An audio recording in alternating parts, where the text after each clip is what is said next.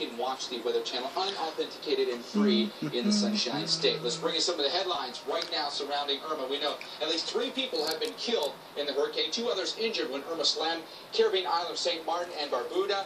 Florida Governor Rick Scott earlier today saying the state will spare no expense to protect lives during Irma, but they still need 17,000 more volunteers statewide. Mandatory evacuations for residents now in Florida's Monroe County, and actually he's healing up pretty good from his surgery. They've been able to. New evacuations have been ordered just this evening for parts of South Florida as well. $300 to have my dog cosmetic surgery. Just a second. Let's update you on what we know at this hour with Irma. So you can't say I don't love him.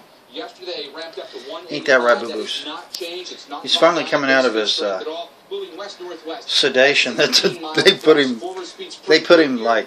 I had to sign a paper saying that I wouldn't hold him responsible.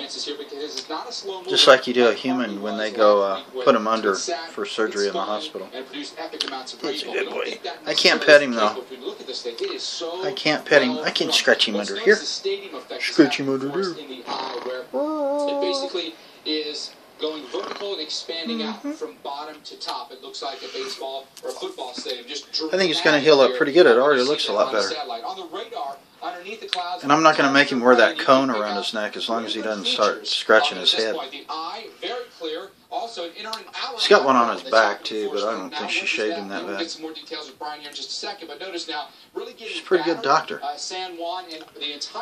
It looked a lot worse when I first picked him up. It was all raw looking. Now it's starting to already heal. And then of course he's got that one.